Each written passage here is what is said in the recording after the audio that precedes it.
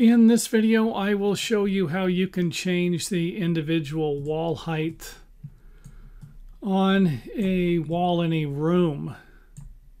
So let's go ahead and draw our room there. And to do this, let's go ahead and take a look at the perspective. To do this, well, too much there. To do this, the only way I know how to do it is to click on the wall, and you can do this either here or here. Let's click on this wall here. And then we got to change this to a railing. And then we can come in here, and I don't know how to get rid of the top board. I thought you could check these off, but that didn't work. And you can see here where the height is 36 inches. Let's change it to 60 inches. Push OK. Go back to our view area. Spin this thing around. I didn't mark off solid. Let's go back to click on this. Solid. OK. And there's our wall. That is the only way I know how to lower the walls and adjust them in this program. Someone had a question about that. So if that works, feel free to let me know. Let me just throw one more thing in the wall section. If you're drawing something, you can always use the half wall here. So let's draw a large wall back to here.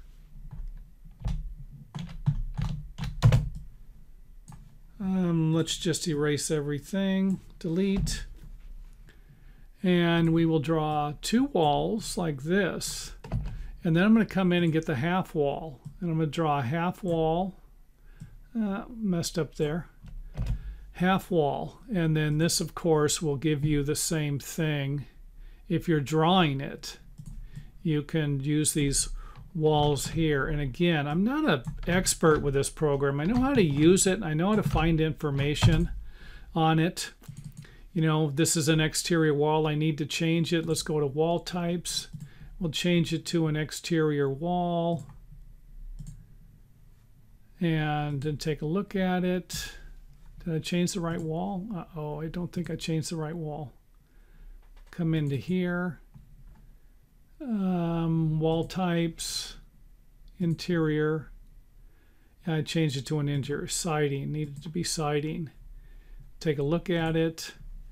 And that's how you can change the walls. The only problem I have with this, and I did some research before I made the video, so I kind of goofed around with this thing. I just couldn't figure out how to get rid of this. Because the minute in this right here, you can see where on the top, this has kind of a different, kind of a wall framing plate, where this is actually using a finished.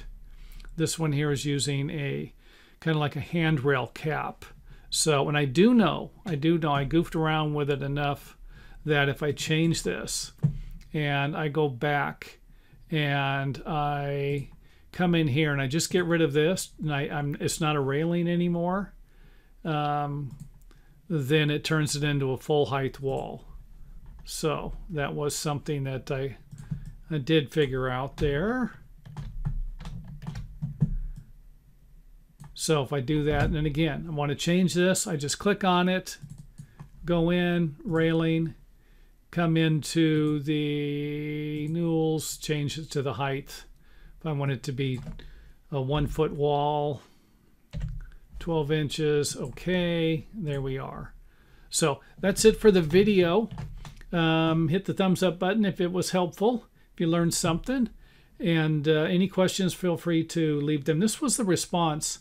I made a video before this about raising the walls and lowering the walls. Of course, you just click on the floor here to raise the walls, go into structure. You can change your ceiling height and your floor height here. So if I wanted, for example, to have a floor a little lower, I just make this a negative number. So let's go with negative 12. Okay, my floor just went down 12 inches. So even though that wasn't part of the video, just thought I would throw that in there. And that is it. That wraps up this video. Any questions? comments, leave them in the comment area and I'll answer them as soon as possible.